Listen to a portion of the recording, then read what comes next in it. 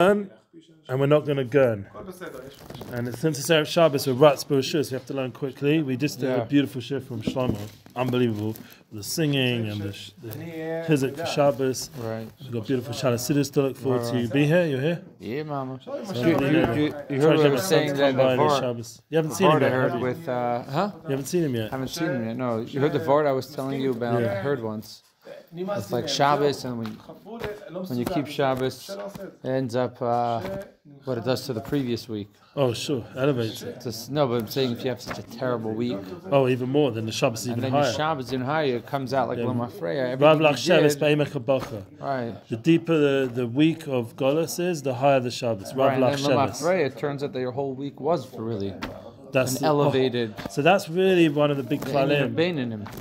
Excellent. That is exactly the Beinoni. The how we can become Beinoni, Lefi the Tanya, is that Nukuda. Is that we Lemafreya are always what's what's in Hashem. Right, we're like Lemafreya Beinoni. Yeah, that would make sense. That would be the right. It's fluctuating, as we mentioned. I think Lemafreya Beinoni. How would you say Lemafreya? Like if you read the Megillah Lemafreya, you're not Yotzi. Right. Because everything has a Seder, everything needs to be done and read in the right time. The whole story, the Nesa Purim. Right. Well, you have to do it like that. That's the whole thing, is that we only can look at things from hindsight. Yeah. So whenever we're looking at things from hindsight, we're like, really? Really? I meant it's a little bit of a catch-22. Yeah. The second you think you're like, I'm going to be a tyrant to everyone because I know Shabbos is going to come, and then it turns out to be a mitzvah. No, that would not work. That doesn't help. That doesn't bring anyone close to the mitzvah. I realize with kids nowadays, you have to get them to want to do it. It's it's based on the Piatzatz in Chovos Hamidim. But the real derech of Hinuch is about generating their rotzen. And I just learned from the Sfas Emes yesterday a beautiful concept, and I didn't think about it as Hinuch, but it's connected. That the tzaddik puts his desire into the mitzvah, so that we can have more chesed and more rotzen, so that we suddenly get like my father helped me buy a house in Eretz Yisrael like a while back. Right. He sat with Rav Simai a few times to get to that point. Right. Until he sat with Rav Simai, it probably wasn't happening. The tzaddik put it into him, and it wasn't in persuasion. It was a ruchnius thing, a rotzen. Right. He put into him a rotzen, a panemius. Really? Yeah. It came out different, and literally was Yeshua for me. And that's the importance of with tzaddikim. They have a koch to put in a good rotzen, not just to you, to everyone around you, your family, to the whole business, whatever you're trying to do. It's so important to go to tzaddikim and get connected to their more panemius rotzen. That's what Moshe Rabbeinu did by the whole Parsha Shkolim. He put in Tam Yisrael, says Sfas Emes, a tremendous rotzen. So this is the thing. The Beinonim is he wants to be with the tzaddikim, because he has a nefesh elikus that's dominant.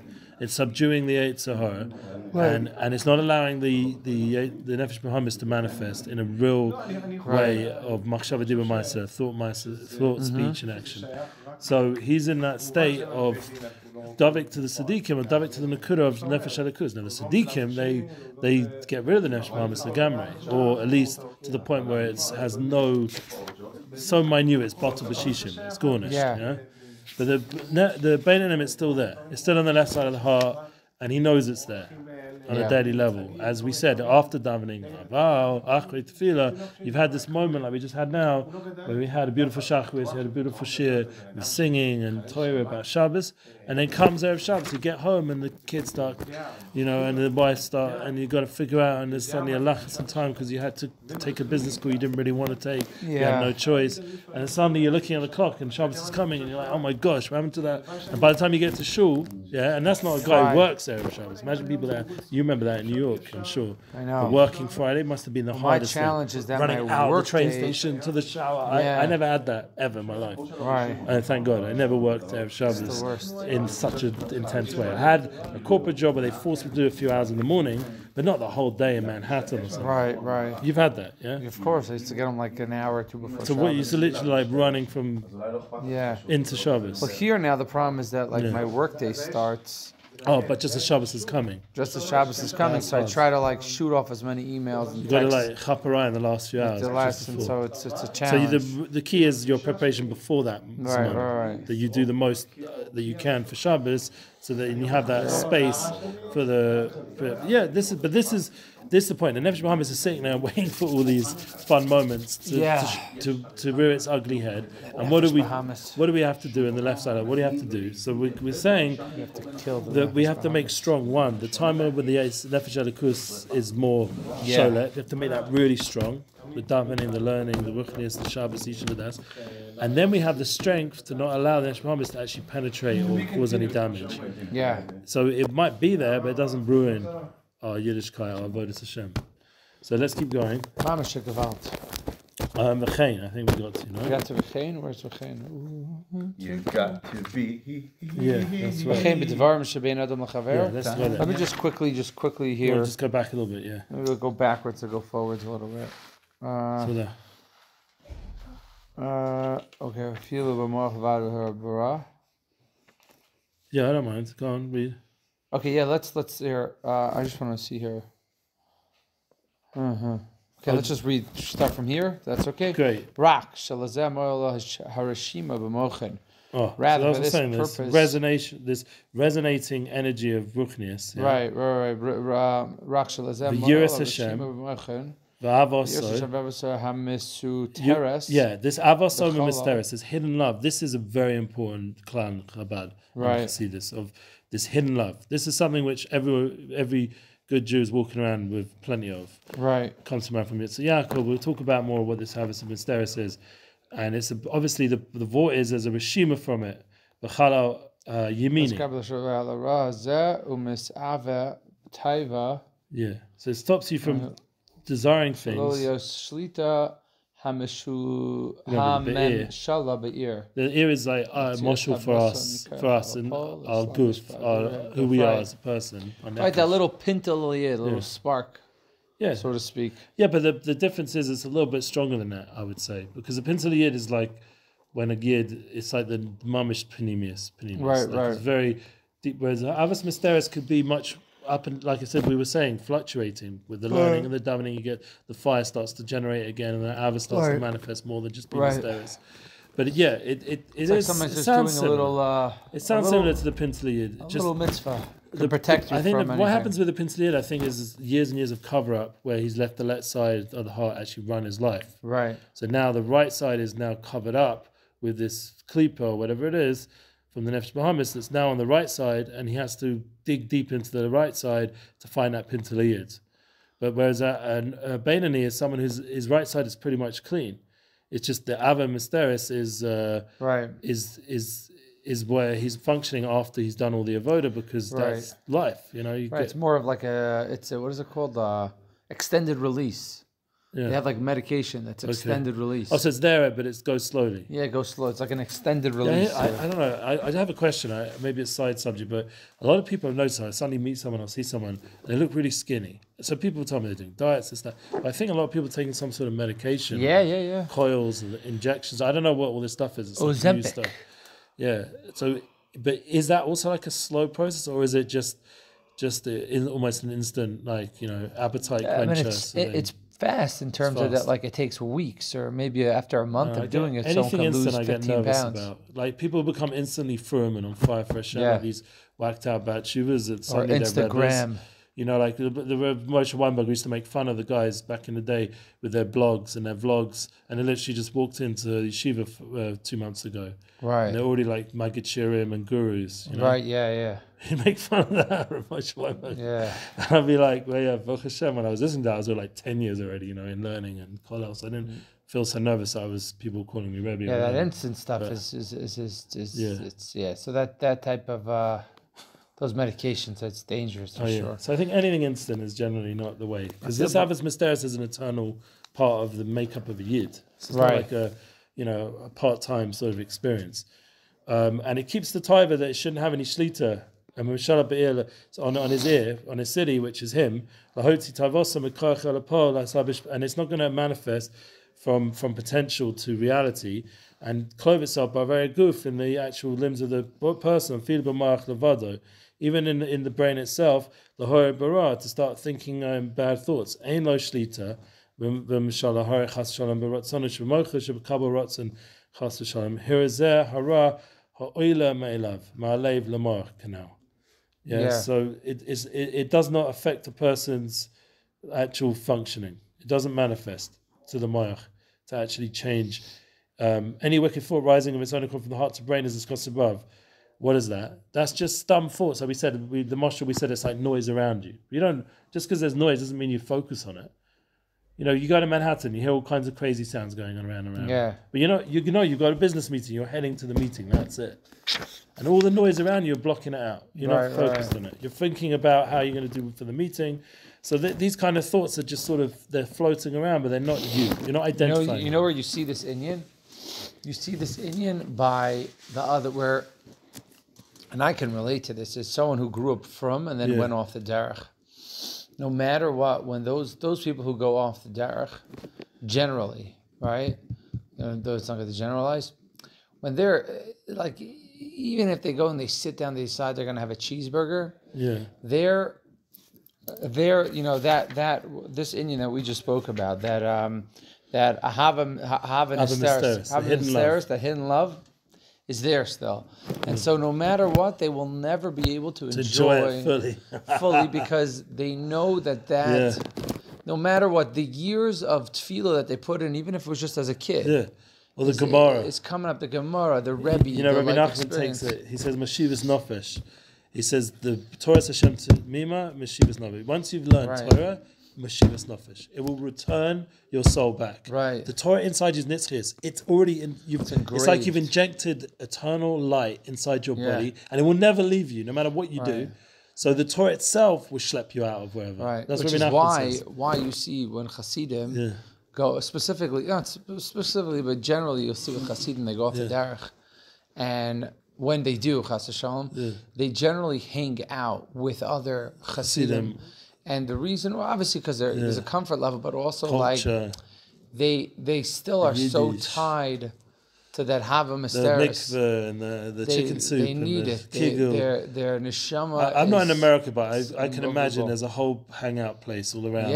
Of these Hasidim, more like they call them modern or open Hasidim or whatever they're called. Yeah, right. I don't like all these labels, but the point is that there are people who, they're not probably the most Yerushalayim people in an external sense, right? But they're hanging around all those kind of places. And neshama needs it. They'll go to like culturally. They'll go to like I've been down that road, so you can go to like a nightclub. I don't want to say about a frat, You'll say not good, but my daughter like pines for Hamishkai. Yeah, so every so on she'll like drive into Beitar just to like breathe in a little bit of my wife life, also. Or she'll go drive into Yerushalayim and just be around how she grew up in Mesharim or wherever it was. It is hard, and she's just seeing all the Charedim doing their thing. It just brings especially when it's like a time like Purim or or a time of Simcha where there's a lot of energy on the streets. There's a lot of noise and energy and people running around and it's all mitzvah, and whereas when you're out in these towns, like a frat is very special and good people, but the energies doesn't, don't have all the vans and the bochum running around dancing in the street. And then the music that they play. Da, da, da, da, good job. Yeah, every Shabbos. Just that in itself. You know that song? On the way to shul. You're hearing it and you're seeing all these friends walking along in stramelech and kaftans and whatever else they're wearing and bekishes and the whole thing. The Shabbos screamers, Shabbos! Yeah, just the energy of Yerushalayim. It's very intense. So my daughter every so on just needs to get back there, and that's why we go every so on. I was in Tzfat last week for Shabbos, and they had it there. As well. It's a ruach there. Oh, my neshama felt so good. The Breslovers, the screaming, the Shabbos. Yeah. And then I went to Shalosh Shudas. I went to the Breslov shul there, and it was just like, it stunk like herring and tuna fish. And normally that would trigger my childhood trauma of being in my shtibel in Brooklyn with the stinky Shalosh Shudas. But here I felt so good. Felt home. I felt at home with that, like that depressing, stinky Shalosh Shudas feeling. It was like,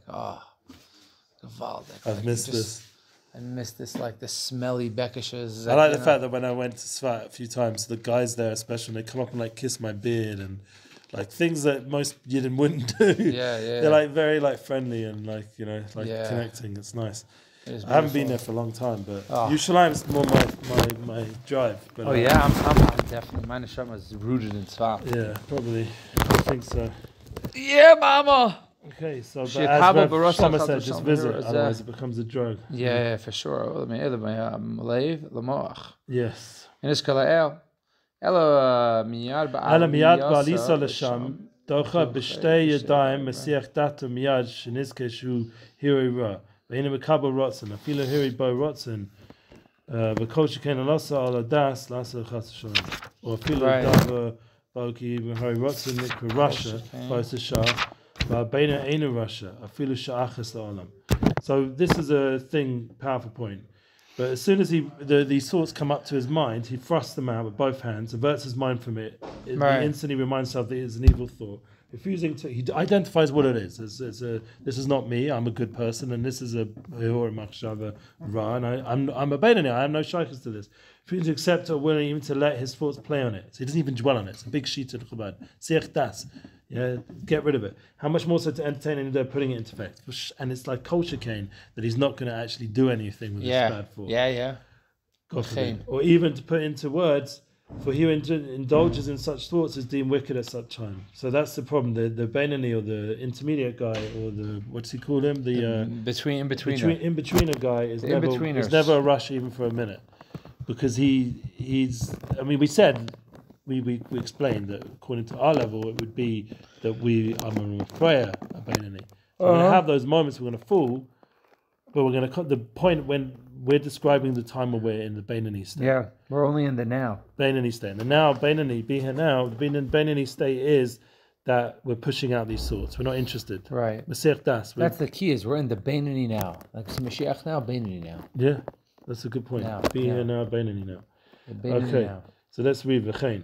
With the Varim Shebein Adam L'Chaver. This is where we got to last time. Yeah. With the Varim Shebein Adam L'Chaver, Miyad She'olalo Mahalev Lamach Ezetina Vesina.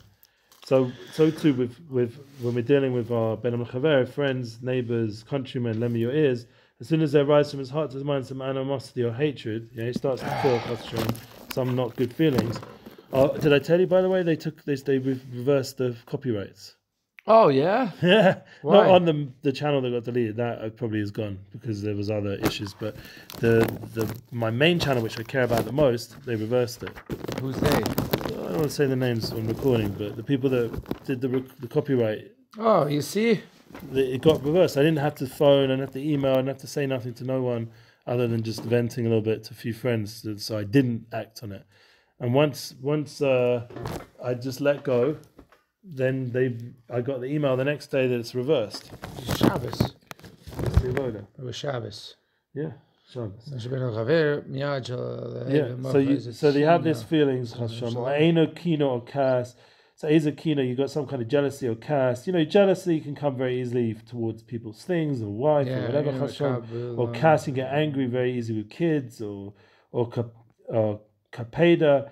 Yeah, this is something which, being a kapdan, like very makbid on, everyone doing what you tell them instead of learning how to guide people in a positive way. Right. Yeah. Everybody would just listen. He calls it a grudge. Kapdanas. Okay. What is it? Kapdanas. Kapdanas. Kapdan is he writes is a kina. Jealousy, envy, chaos, anger. What's this? Peda is resentment. Resentment, okay. Resentment is a big Indian. Could be. The domain, Aina, and all these kind of things, yeah? Yeah, he would categorically. Aina b'kabin kab b'mocha b'tzano v'adarab b'moyach shalet b'mosha b'ruach shaliba lasas heifech mamish.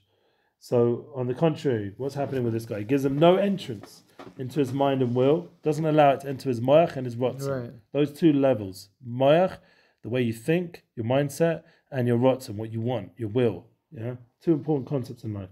On the contrary, his mind exercises its authority and has power over the spirit in his heart. That's the whole idea that the moyach is shalet, the mosha baruach shalibo, and the spirit in his heart, lasos ha'hefech, to do the opposite. What's he going to do? So I had a yeshiva I worked for once. They pretty much maneuvered to get me out. Very painfully, and because I I wanted them to be a more open yeshiva to help all kinds of neshamas, and they wanted to be a yeshiva with a good name and only the best. Yeah, Right. and I felt like it was the whole. There's plenty of those. I wanted to do We something. don't need that. I wanted something, Mashiach dik, Hashem Tov dik. So I had a whole thing with them, and they, in the end, Simaya told me back off and leave it. Anyway, so I left it. So what did I do? Purim comes Purim, Shlach Manas times. I'm going to go dafka to both the Mashgiach and the Moshiva's house, Rosh Kolel. They're very difficult. What happened to me? Right. And I came to them with matanas, and I gave them a smiley face, and I said Happy Purim, and that was it. That was it. That's the hayfech. You do the opposite. What Just you naturally you're want to do Beinoni. is get angry, la la la. But no, or speak Lashon Hara about them everywhere you go. Yeah. Well, what you do, the opposite. You go give them shlach manas. Right. That brings Mashiach. That shlach manas. That's Purim is achdus. That's a Beinoni right there. Beinoni. Yeah. Imagine we told someone, you're mamish a Beinoni. Yeah. So the praise. You're mamish middle of the ground. No. No. If you say it that intermediate, like the way it says translates here, then yeah, it's not. It doesn't sound like such a praise.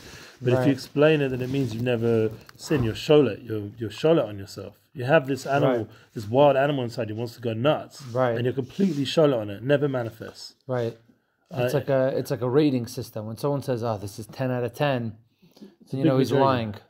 Yeah. Because nothing's 10 out of 10. Only Hashem's 10 out of 10. Right. So say, okay, the food is 9 out of 10. Then you know, okay, he's I don't know. being honest. I would say Sadiqim Gemorim are 10 out of 10. Say, but we don't know of such a thing. Bnei Eliyahu. We don't understand such a level. There are only a handful of them in the whole world. In every generation. A tzaddik who never Bnei Eliyahu. sinned. Yeah. A tzaddik gomer, someone who even never entertained the thought like that. It never it's not even there. entered him. He's killed his YITZCHAK. It doesn't exist. Sometimes I feel like I'm just a tzaddik gomer. The thought of Avera is just... I can't understand. Even the fact you're saying it is already like a pagam. Because the tzaddik gomer is not even like... Doesn't even make jokes. That way. No, not just jokes. He doesn't like entertain... It's a different... It's like such a bittul to Hashem. Right. We can't really... We can talk about it, but not really to understand it. Yeah. You see, when Tanya didn't dwell on it. He's focusing on the Beinoni. Because that's where he wants to help us, with being a Beinoni. He's realistic with his chassidim. Yeah. On the contrary, his mind... even that, we think he's not realistic. Because it's such a high level. Sounds pretty high level to me. But at the same time, no, because we understand it with the mafreh. Then it makes sense. With the as if. That you can constantly do tshuva. Your whole, that's the Rebbe. That was the Rebbe. That was the Rebbe's help. On the contrary, his mind exercises foreign power with their spirit and heart to develop and conduct himself towards his neighbor. What? How do you do it? Mamish, la'asanik, imachaver, b'midas chesed, v'chiba. He goes gives him a shlach manas, a hug, a kiss, a hug, love, yisera, madois lo l'sova menu ad katza achron, lo l'kos chasshon, gam shelo l'shalem lo kufulo chasshon. Yeah, he's not going to get angry. He's not going to give revenge. He's not going to repay the offenders with anger. He's going to rather what? How's he going to do it? He's going to do acts of kindness back. He's going to repay him with kindness. Right. Like Gedalia Fence always says, kill them with kindness. Kill them with kindness. Overwhelmed. Someone's trying to people come to him and said, "You're not a rabbi." Yeah. He says, "I know." He said, "Then why are you teaching classes in Breslov and all this stuff?" Wow. And he says, "I don't care what you think. Are you paying my bills? No. So then you got no right to tell me what to do. And I'm going to keep teaching these classes. Right. And I'm going to even what? And then the guy will say, "Can you donate to my Moses?" Like 2 months later, they hear that he's a wealthy guy. And he'll give the money and they'll be like, "That's it." End of discussion. Yeah? Right. So he won the battle. That one should learn from the example of Yosef towards his brothers. Right. The Chayavim Tovus. So it's Gamal Chayavim Tovus. We say this when we do a Birkas Gomal. Let me just read this here for a second. You are the worst judge if somebody has wronged you since personal bias. Sure. Someone wronged you, that misfortune was meant to happen to you regardless of perpetrating it. Volunteer for the job. It was meant to be that this person was just the shliach. Right, God would have done it some other way. One rabbi once said to me, "I'm just like Yosef." He said, "I'm just like Yosef." I said, he said, "It's like Yosef's story." I said, "What do you mean?" It was during that time of year, and when all the Nisyonis started kicking off. So he said with the yeshiva and stuff. So he said, "Yeah, I'm just like Yosef." So it's all from Hashem. And then I asked a different rav about his statement, and he said, "No, he has a bechira to actually do better than that. He doesn't need to be the one to create nisyonos for you." Right. The person himself who's making the nisyonos can actually control himself. So he doesn't want to be that shliach. Right. Even though it's from Hashem that he's doing it's a healthy balance. People get caught away like this. Someone will... I know people like that who were mamish, like tortured by other people. Yeah. And then their response was like, "Oh, this is all from Hashem." So, and it wasn't. Which like, one? The person being tortured? No, or the person being torturer? tortured was like, "Oh, it's So the just torturer it's is when a it's shliach real from Hashem." chutzpah. And Yeah, so he's telling you, the torturer telling you, I'm just a shliach from Hashem. no, not that. I'm like, That's messed up. No, I'm like, what? Then don't be that. Right. Don't be the torturer. No, but If even the you guy who gets understand tortured, as Hashem, then don't torture people. but Be even the nice. person who gets tortured, there's a healthy balance of like, yeah, you're right. You can look at it that way, but you still have to do your status to not do your continue. status Allow to not yourself to continue. be tortured. Like someone was Get away telling from me, the toxic people. I remember I learned this once, that if someone steals money from me, so if let's say I do a business deal and this guy steals money from me, and they derive this from the Pasuk also, maybe it was maybe I learned this in the Gemara, that it's my responsibility too. If someone steals from me, obviously the guy who stole it gets an Avera, but there's a level of sin on my part too, because I have to hold him accountable and make sure that he's not going to steal from me. And so by me being reckless with my own money, especially, of course, if I knew he was a shady character to begin with. Yeah, but even when you've been warned, Lashon it's like Hara, Lifnei Lifnei Iver, exactly. Very good. Don't just... So no, the Gemara days are still applicable. Everything you learn is going to help you in life. That's why I was saying, Torah Hashem Tu Meshuvas Nofesh. Every Tekufa in life, you open up a sefer, even if you weren't so conscious and in such a good state of mind in those times, the Torah itself is nitzchias, so it does good. And it will help us again and again. I've seen so many times where like I suddenly pull out Torah that I didn't even realize that I learned one time. And I've surprised myself, surprised my family, or surprised my wife. And she's like, well, I actually know quite a lot. I'm like, well, I hope so, because I did spend like 20 years dedicated to this instead of doing business or something else. So hopefully something went in, you know? Yeah, exactly. So we say here, learn from, Tanya says that you ought to learn from Yosef. Yeah. So Yosef's story Yosef was with his a model brothers, there. that story, that we finished chapter 12. So that story. Perfect timing. Yeah, and we're just going to, just before we end, we'll just look at the summary, because it's just good to analyze. I just want to mention Yosef's story. It's a hard story to talk about at this time of year because we're coming up to Purim, but if you actually think about it, it's very appropriate because the Suda that Yosef made for all his brothers was for who? Was for? His brothers, when? Purim Day. Purim Day, because it was a Suda of Achdus, of unity. We're going to have a Shalasudis, Pashas V'Yakov. We're having a Shalasudis of Achdus, of unity. Making a meal together with people, the Kehila, the community, your brothers, that you're having a hard time, is no bigger unifier. When are we doing that? This Shalasudis. Shalasudis. Yeah, and we're going to do it Purim Day also, here. We're going to have Purim Day. They're going to open up the shul for a Suda's Purim for everyone near the end of Purim. And everyone's going to come, the whole shul? Usually used to be Rav Shlomo's house, but he's just doing something in his house, so this year it's going to be in the shul. Which is good, it'll be a bit larger space in a way. That's Baruch Hashem. So anyway, just to summarize chapter 12, the Beinoni. We're going to get into the mechanics of the Beinoni, which is important because we need to break this down more. The nitty-gritty. But what we learned, basically, the Beinoni never does an Avera. We just learned that. Rebbe said he never did an Avera, nor will he ever do an Avera. Yeah?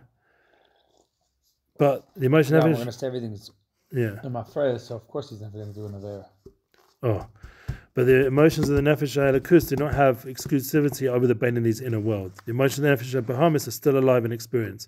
With the correct energy and activity at Tefillah, in Torah, at the correct time, the Beinoni can temporarily experience the dissolution of the emotions of the Nefesh HaBahamis. With the full state experience, it derives of both the Nefesh HaBahamis and the Nefesh HaElakus. That makes sense of everything we just learned. This is what we've been learning. The mind should rule over the heart, meaning we are naturally able to overcome the desires of Nefesh HaBahamis by using our minds. Distraction or disidentification are effective ways of controlling one's behavior. Misbehavior takes place because of a ruach shtus, a spirit of insanity. The Beinoni is not a tzaddik because he's a control only of his behavior, not his emotions. He is therefore subject to hiri avera, sinful thoughts, but he does not entertain them. Between man, and this will end off with, the Beinoni will always treat his fellow kindly, even in his thoughts, and not hold onto any negative, toxic resentments. We have to be totally forgiving and shalom. That was of Yosef, his brothers. Ultimately, Yosef forgave his brothers, and his brothers forgave him. Why was there still golus after that? Because it wasn't totally fixed. There was some subtle thing. But if we can get to level Yosef and the brothers, and after the whole problem, and they've come back together, like Purim Suda and their Shalom, or they're with their father again and saying Shema, that's the idea. We have to have achdus, we have to have forgiveness. We're going to have nisyonis generally, but we're going to come back to the Ava and have achva. Come back to your roots. Yeah, and the ability to do only good to Am Yisrael. Amen. Amen. And Hashem should do good for us. Shabbos. Let's get ready for Shabbos. On that note. I scream. You know, sometimes want to scream. You scream out Shabbos? Scream. Oh, I spotted us. I just want to scream. Oh, yeah. Did you hear the guy in Shul? Every Musaf he screams out Aye. Yeah. There's some guys who, a couple screamers. Oh, I'm jealous of them. Anyway, good Shabbos. That's why I love the Uman.